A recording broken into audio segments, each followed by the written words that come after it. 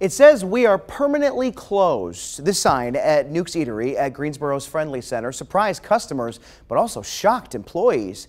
WFMY News 2's Tahisha Moyes met workers who showed up to find out they were out of a job. Yeah, it was real shocking because we had just, we was just there. We was just at work. Now former employees at Newk's in Greensboro are still in disbelief. 25 to 30 employees is who lost their job. Some employees only learned of the sudden closure after arriving to work. Showing up at the store and then seeing the "we are permanently closed" signs on the window, I know everybody was disappointed. Former manager Hannah Burke says she doesn't agree with how and when employees were notified. I wish they would have gave us the same respect that they asked from us, to give us a 2-week notice. Instead, Burke says a message was posted on the employee's online work schedule just before 11 Monday night stating Newk's was officially closed. Good evening, team. It is with a very heavy heart that I have to inform you that this and the Fayetteville locations of Newk's are now closed.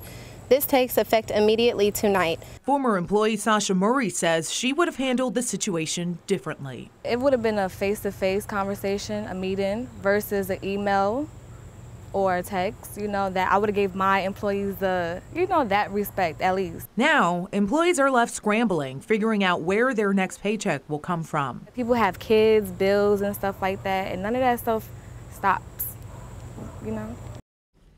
A PR company says the restaurant closed because of a business decision by the franchise owner, and all employees were made aware of the closing. As for the workers I spoke with tonight, they say they'll file for unemployment and start applying for other jobs.